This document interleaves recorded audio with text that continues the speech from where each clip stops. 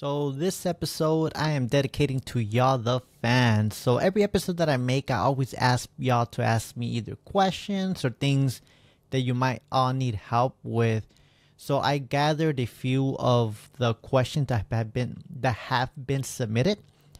And this episode is going to be all about answering. This one is just for you. So without further ado, here we go.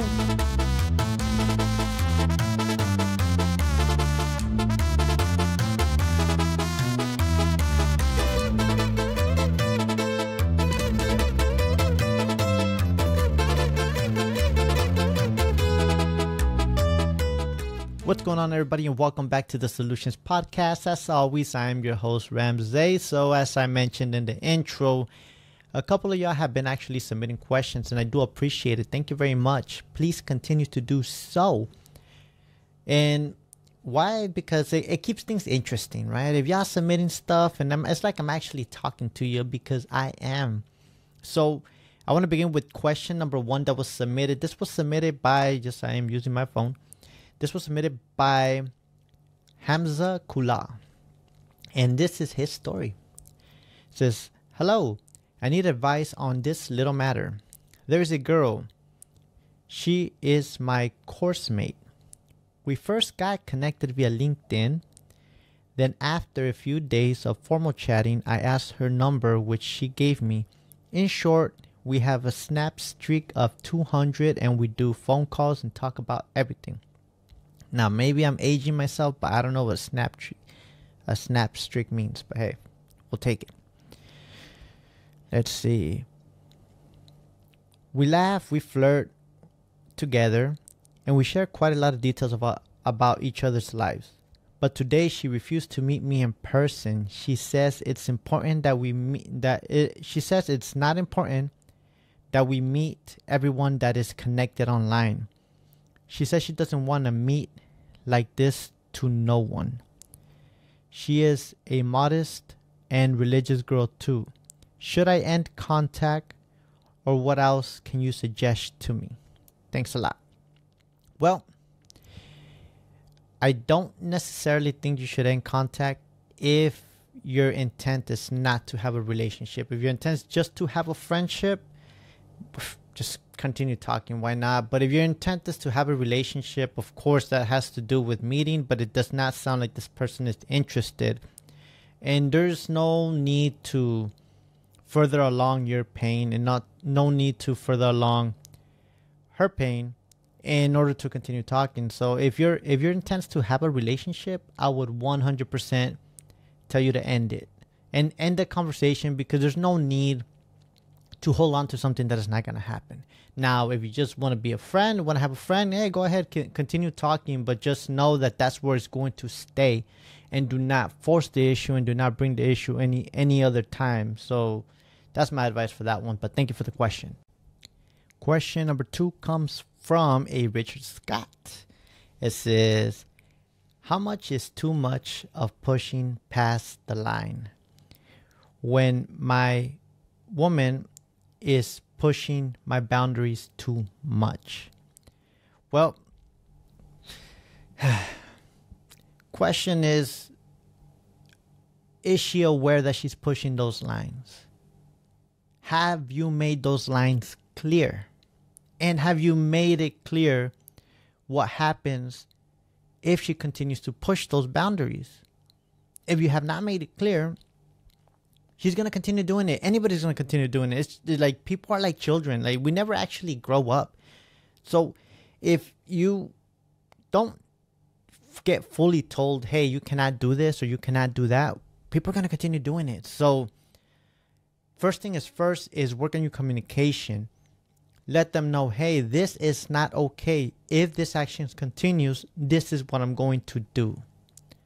Now, without much detail, what's actually happening is really hard to give more advice on this one, but it's just that simple.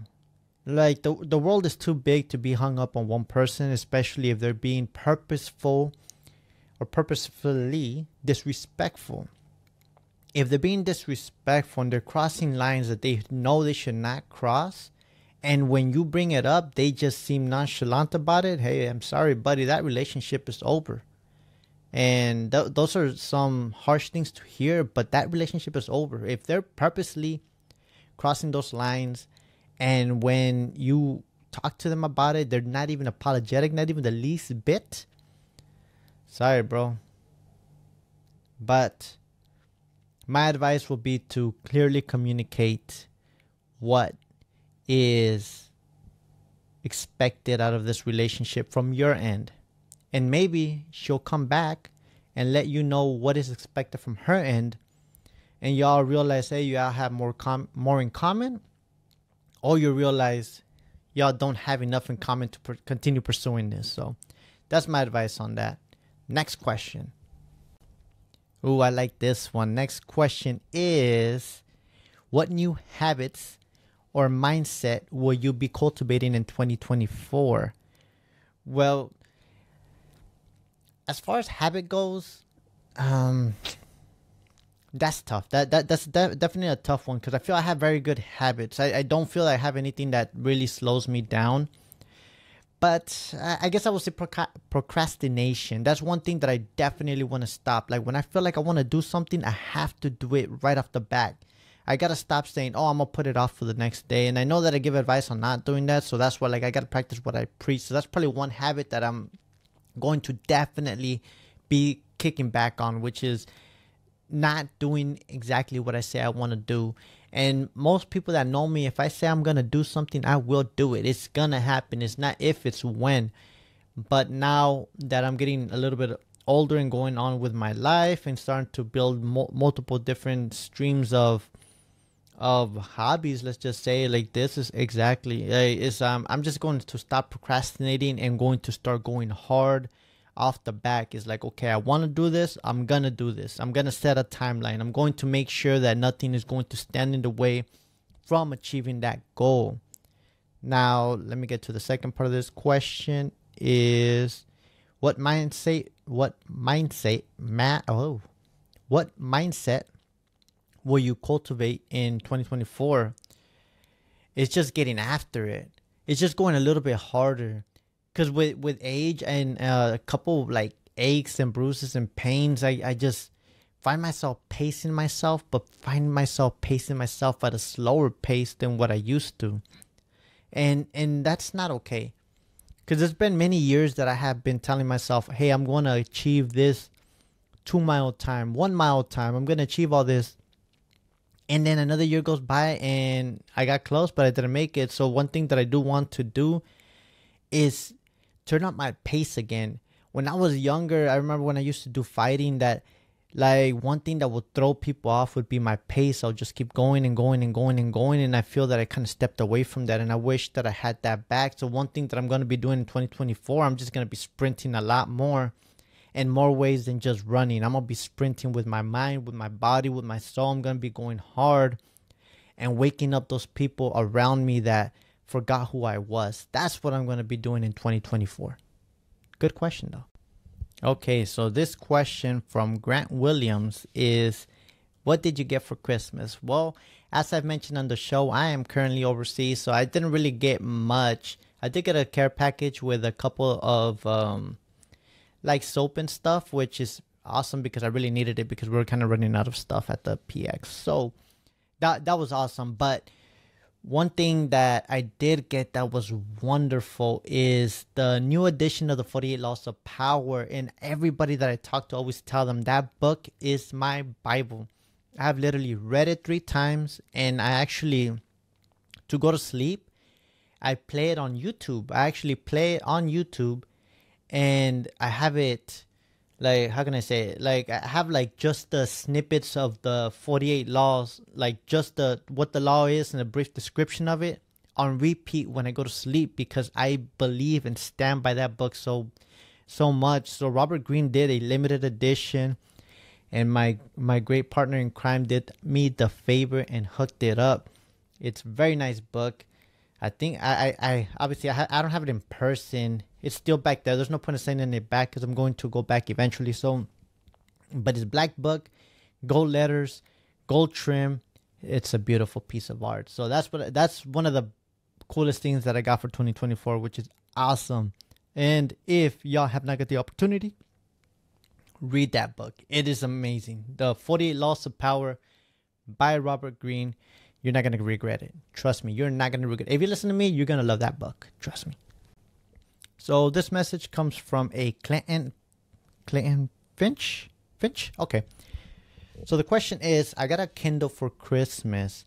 Looking for good book recommendations. I really enjoyed David Goggins' books. Extreme Ownership. Atomic Habits.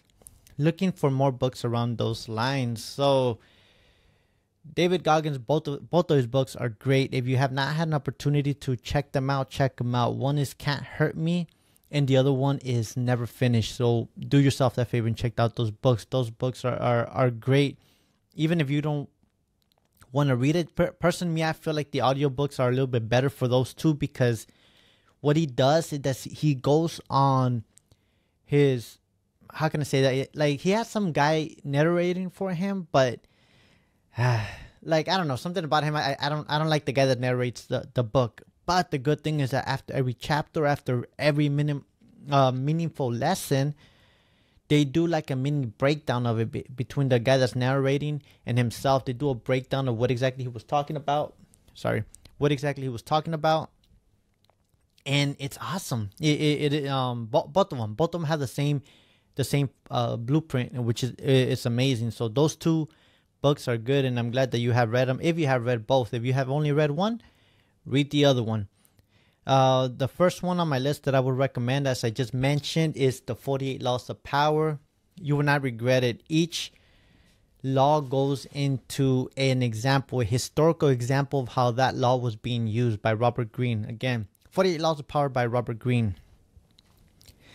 Hustle Harder, Hustle Smarter by 50 Cent. That's one of the books that I ended up finishing while I was trying to do the 75-day hard challenge. As I mentioned before, hey, I felt it is what it is. My conditions are harsher than I expected, but hey, no excuse. As soon as I get back, I'm gonna get after it. But that book's a very, very intriguing book. It's a good way to adapt modern problems and modern solutions. It's a good book, and he did a very good job at relating both with high level individuals and low level individuals. Like, this is the book that anybody can pick up, from a teenager all the way to somebody in their 40s and 50s.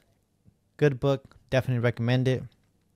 7 Habits of Highly Effective People. As a matter of fact, that was my episode 1. That was the first book that I have read outside of school, and I went through it, and that book really helped me get to a better place. And that actually was the one that projected me into this self-development journey since then, because I was a rogue kid.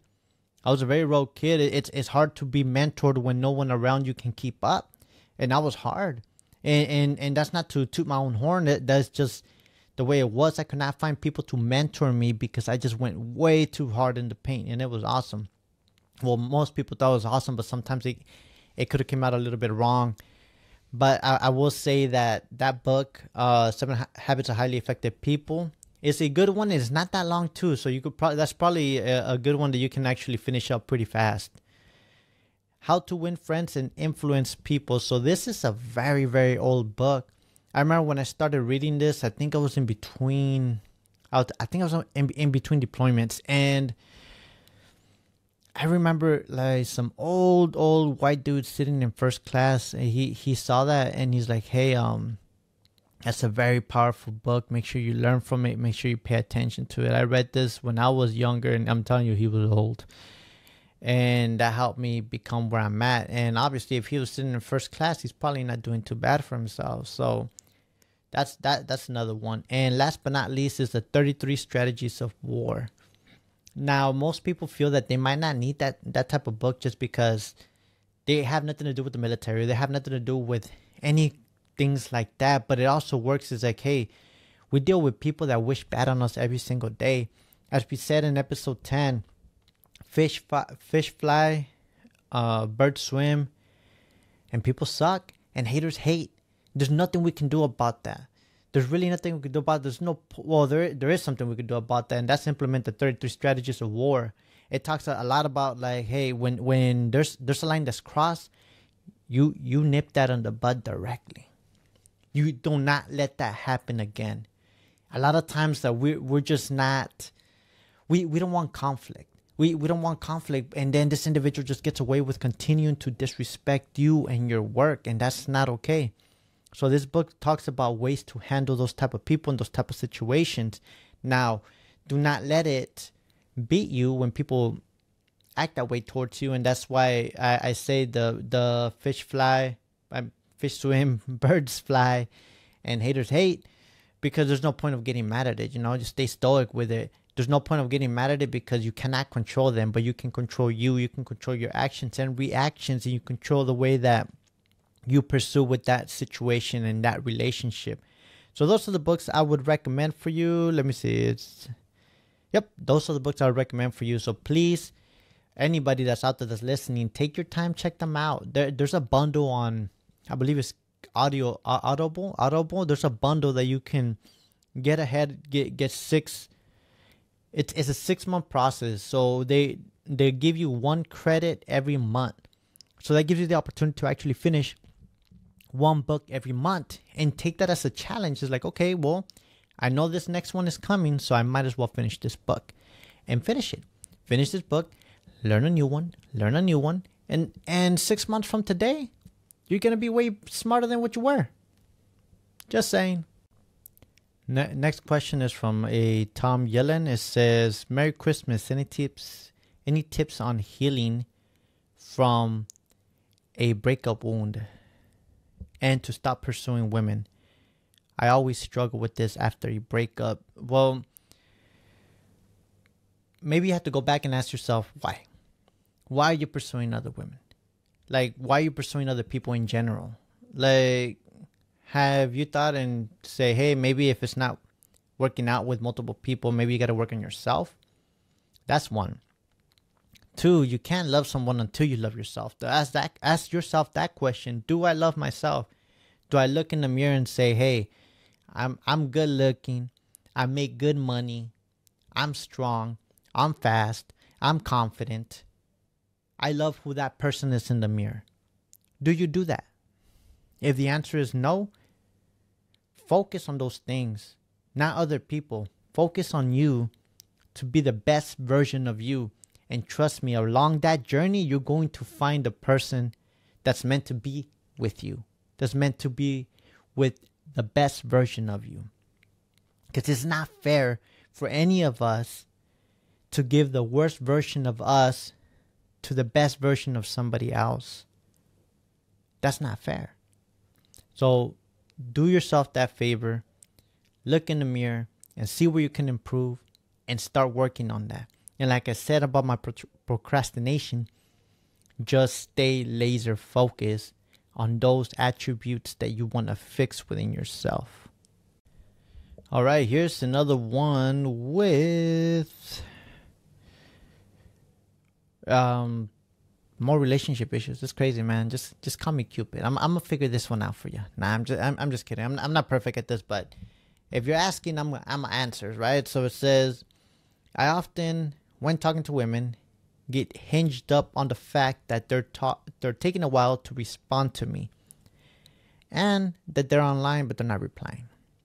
I experienced significant childhood trauma. First of all, that's already a kind of a red flag. As a kid, is there a link to the above and this? If so, any tips and ideas on how to stop it? First of all, I wish I knew how old you were. I don't know how old you were, but how old you are. But you can't put your problems on other people.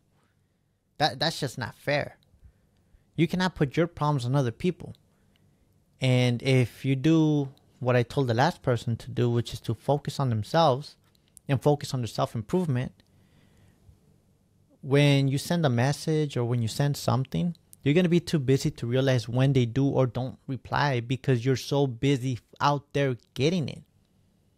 Do yourself that favor and go out there and get it. You know, especially if you're shooting a lot of messages, because it sounds like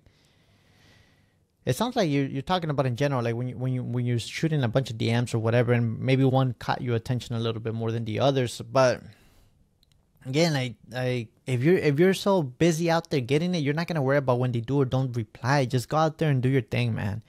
Just go out there and do your thing. And when they reply, they do, and when they don't, you move on to the next. That is it. And at the same time, if you're single and they're single, they don't owe you anything. Nobody owes you anything if you're not actually committed to each other. They don't owe you anything. Now, if y'all become committed to each other, take some time to have that uncomfortable conversation, which is, hey, this is my expectations. Are these too much? And if the answer is yes, you make that determination. But at least they let you know that what you're asking for, it might be a little bit too much, or vice versa. They might ask for something, they might need something, and you cannot, you cannot provide it, and then give them the opportunity to walk away. But if they don't walk away, at least they're armed with the knowledge now. They're armed with what's actually going to be and not be. Okay? So I'm gonna take a quick break from these questions just because I'm on video. So let me show you this awesome shirt that they had on special. Look at that. Make Iraq great again. So I went to the local stores, and for some reason nobody wanted this shirt. It was like they had it on like a clearance. I don't know when they started developing clearance racks, but it's pretty awesome. They had it on a clearance rack for like $5, and yeah, I got it. Make Iraq great again. Hopefully, things will get more peace in the Middle East. I don't know. Next question we got is from Matt Smith. It says, I just started my gym membership yesterday. What are some beginner tips, gym etiquette that I should know? I have no idea what I'm doing. Hey, well, first of all, congratulations. It's always good to be bettering yourself. And welcome to the gym journey, and welcome to being a gym bro. Hopefully you become a gym bro, right? But not a gym dick, not an asshole, just a gym bro. Just one of us. So, let's start with the etiquette. If you pick it up, you put it right back. Put your weights back. That's one of the biggest things.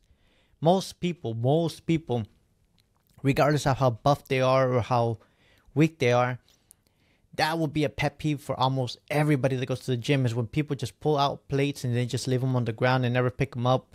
Leave it for the staff like that's their job. No, their job is to attend to the customers and to keep the area clean and sanitized and everything. But to pick up your mess, that's nobody's job but your own, right? So that's when it comes to gym etiquette, is always pick up your weights. Second, I would say, if the gyms don't provide towels, take a towel with you, just so like that doesn't, when you're sweating on the machines and stuff like that, you're not leaving too much of a mess. And of course, always wipe off the equipment after you're done with it. Those are like the basic gym etiquette, the gym rules or whatever. So as far as tips, do yourself a favor and just Google a beginning working plan for whatever your goal is. If you're trying to get buffer, put a beginner workout plan for trying to get mass. If you're trying to get smaller, beginning workout plan for losing weight. Whatever your goal is, just start with a Google search and get the one that makes the most sense for your level of fitness, and just keep it going. Just keep it going and just follow it to the T. The reason why I say this is because when you have no idea what you're doing, it's always good to start with a plan, because all plans actually work. If they did not work, they wouldn't be created, they wouldn't be published. All plans work, you just got to finish them through. Like all diets work, you just got to finish them through. Now, that would be my advice, is just look for beginning workout plans for whatever goal you're trying to hit, whatever target you're trying to hit, and that will get you a good beginning. If you want to know the basics, one thing that you do want to do is like for the basic four, right? You got your overhead press, you got your bench press, you got your deadlift, and you got your squat.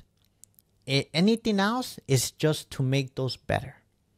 You know what I mean? So all if you incorporate all that, you're gonna get the whole body. So break it down. like that because it works out your shoulders, your chest, your back, your legs. Those are the biggest muscle groups that you work out anyways. And those are the 4 core lifts, the 4 Olympic lifts, I think, if I'm not mistaken. And do workouts around those. That's one thing that I did when I first started. Is like, okay, I know those are the 4 lifts. So I'm going to do my overhead press, try to build strength for that, and then work out my shoulders. Then I would do my bench press and then work out different exercises for my chest. Boom, boom, damn. Then I'll work out my deadlifts and work my back and my legs to work my squats, things like that. So, that's the way that I started. And then I started developing different routines. Now what I actually do is I do 5 sets of 12, 6 different exercises per muscle group. Now that might sound excessive, but for me it works because by doing 5 sets of 12, like I'm still lifting a good amount of weight and getting that hypertrophy. It's a big word. All the people that go to the gym, they know exactly what I'm talking about. Hypertrophy, that one. And because of my age, I'm also not trying to go off the back and lift as heavy as I can because I don't want to hurt myself. Because what's the point of going to the gym if you hurt yourself? Because now I could do the same routine and build strength over time, or I can try to push too much weight, hurt myself, and now I got like 2 weeks off the gym because I'm old and things hurt and it takes longer to recover. So yeah, don't do that. Don't do that. So what I do is 5 sets of 12, 6 different exercises per muscle group. Okay, so hopefully those things work, and I look forward to hearing about your journey, man. And congrats. All right, and I'm gonna leave this as the last question. I feel we've done enough for today, but hey, it's been a good episode and I appreciate it, and I hope these things keep coming and we'll continue to do more Q's and A's. All right, last one is from Dharma Chaya.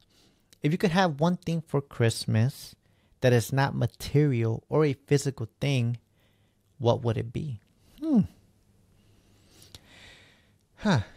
If I could have something that's not physical or material, what would it be? I don't know. That's a very good question. Something that's not physical or material.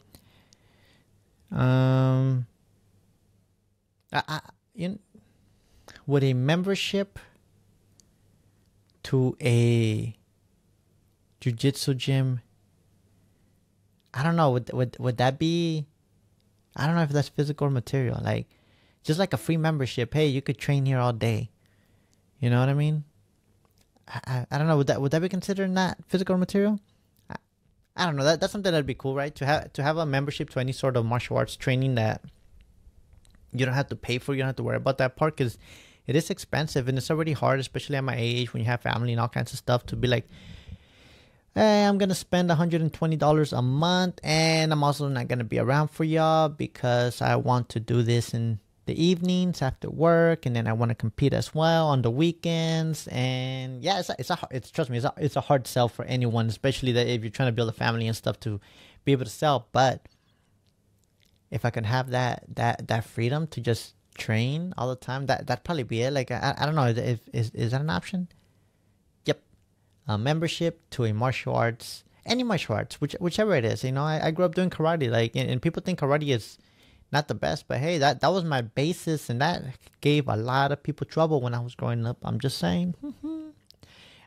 It did. It really did, because the way that they move in and out, the way they kick, more straight, all that stuff gave a lot of the people that when I was fighting MMA a lot of trouble. Trust me. And it took me a long time to learn how to roll. So that's why, like, now I like to do jiu-jitsu a lot, especially because it's a little bit less taxing on your brain cells sometimes. Sometimes now these people are getting too crazy and they get excited and they hit you and stuff, but not like on purpose. But sometimes, sometimes when they can't take losing or whatever. But no hard feelings. But that's what I would do. The freedom to do any martial arts for a year without having to pay. That'd be really cool. Well, thank everybody for all the questions. Again, follow on all the social medias. Instagram is the one I use the most, is the.solutions.podcast. But again, we have this on YouTube. We have X, which is formerly known as Twitter, right? And then on Facebook as well too. I'm going to try to do a live on Facebook sometime soon. And the only reason why I say Facebook is because it's one of the easiest platforms to go live on. Like other platforms, you need to have like 20,000 followers and stuff like that. So I might be working on live to answer some questions on the like on a live stream and stuff like that. So again, thank everybody for listening. Thank you Ian for tuning in, and I am out.